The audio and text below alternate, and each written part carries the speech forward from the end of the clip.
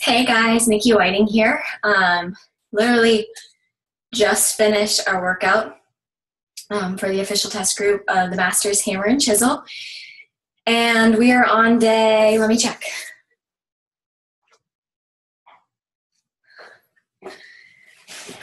We're like 2.5 weeks left. And we just did Chisel Cardio. That's why I'm out of breath.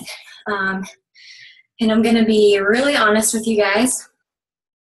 I've struggled this week.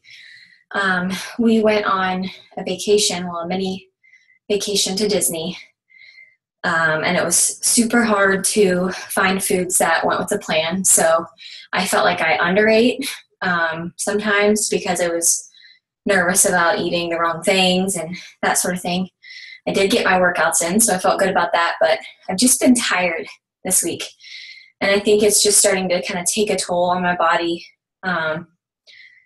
Just everything that I've been doing and trying to, work a full-time business and be a mom at home and do all this. So I just wanted to kind of get real with you guys and let you know that I feel it too. But the cool thing that has kept me going is jumping into the test group and seeing all the progress. You guys are going to be amazed when you see everyone's progress in the groups or in the group. And really looking forward to being able to share all of that with you.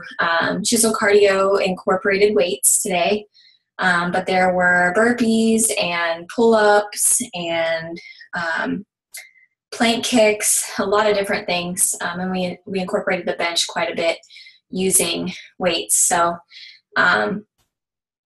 I'm sticking with it. I'm doing well. I'm excited about the progress. I'm noticing a lot of change in my arms. I've actually gained a little bit, a few inches in my arms.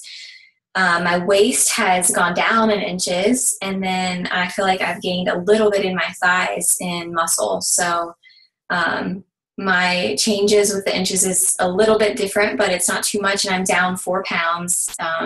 Didn't really plan on losing prior to this. I'm 5'2", and was 105 before this, and I kind of fluctuate between 101 and 105, so sitting at 101.4 today.